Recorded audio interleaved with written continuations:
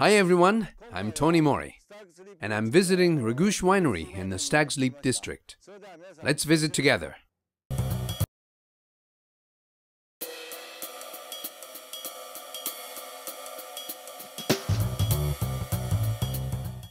Regusci Winery's origins go back to 1932, when Gaetano Regusci purchased land in the Stag's Leap district of Napa and started making wine.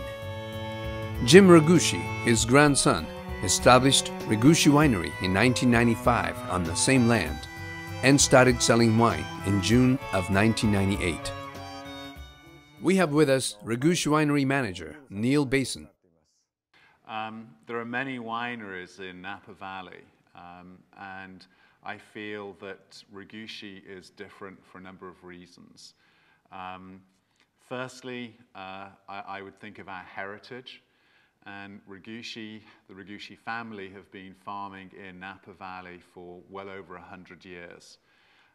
We've owned the ranch that you are visiting today for over 77 years. We bought it in 1932.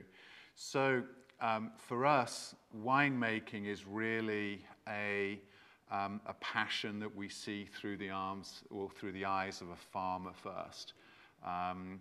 We believe that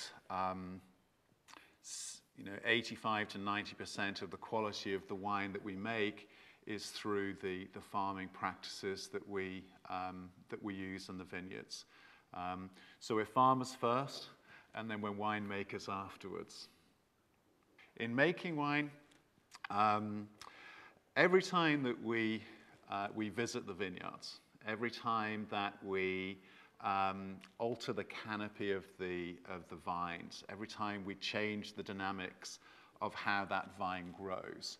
It changes how the vine itself grows, how the fruit clusters on the vine develop, and then ultimately how the flavors in the skin of the fruit develops as well. And that then translates into the wine. We have a tremendous winemaker called Charles Hendricks, and he's been with Regusci since we started making wine. But he will tell you that unless we're good farmers and we produce good fruit, he can't make good wine from poor fruit. So for us, it goes back to those farming, that kind of rural roots of where the family came from. We make a number of wines, all from fruit grown off the ranch here.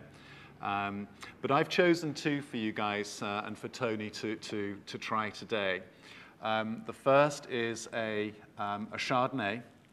And our Chardonnay style, I like to think, is very Burgundian in style. So it's very true to its roots in Burgundy in France. And in that sense, it's light and crisp. It has nice citrus notes on the palate, and a very easy pairing wine with food. And then at the opposite end of the scale, I've got a bottle of our Angelo's Vineyard Hillside Cabernet Sauvignon. And we have 160 acres of planted vineyard here at Regusci. And this vineyard represents just 4 acres. It's on the hillside above the ranch above us, produces very small, very dense, extremely concentrated fruit. And I find it a powerhouse of a Cabernet Sauvignon from Napa Valley. Unblended, and it's a wine that we only make in what we feel are the better years. And this is our 2006 release, and that was the 6th vintage that we've made in 14 years. And I'm excited to hear what Tony thinks of the wine.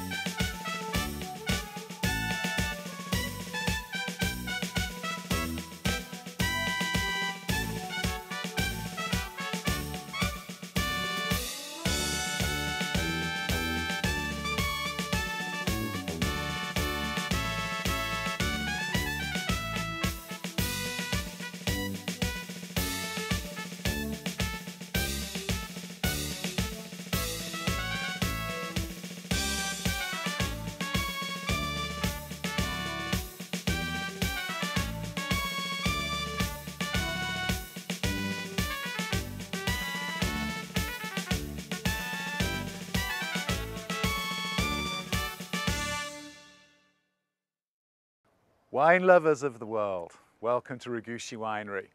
My name's Neil Basin, and I'm lucky enough to run hospitality here at Regusci.